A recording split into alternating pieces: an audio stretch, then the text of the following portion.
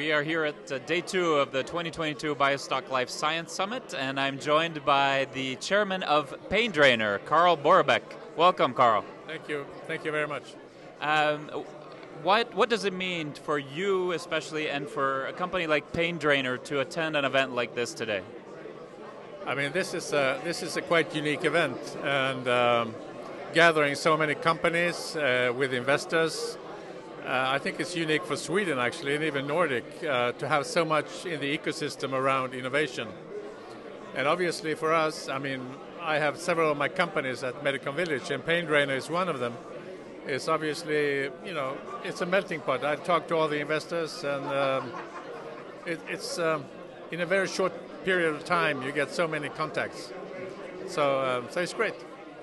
Yeah, and just for more specifics regarding PainDrainer, what problem do you solve? I mean, we address the problem with chronic pain, and chronic pain is a tremendous problem. 190 million people in the US and EU are suffering from chronic pain. So what we do, we don't cure chronic pain, but we develop a digital tool. So using that, we've shown in 3 clinical trials in the US that the physical function increases, depression decreases, pain interference, which is quality of life, increased dramatically.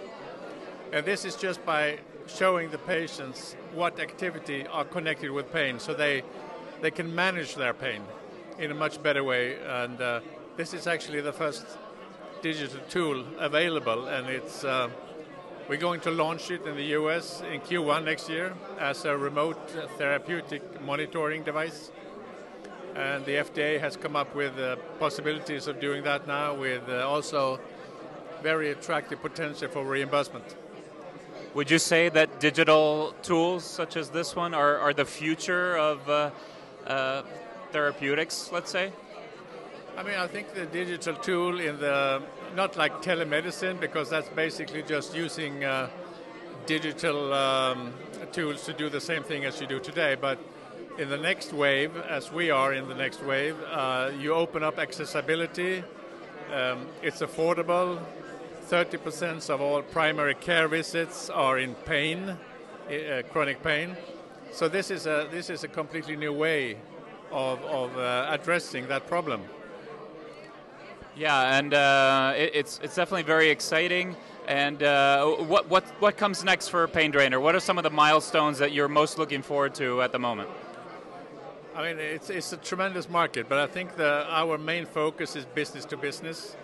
So we've shown now in the last clinical trial that the ability to increase workload for the patients or the subjects increased dramatically. So this is exactly what the employers would like to see, obviously, having their people coming back into work.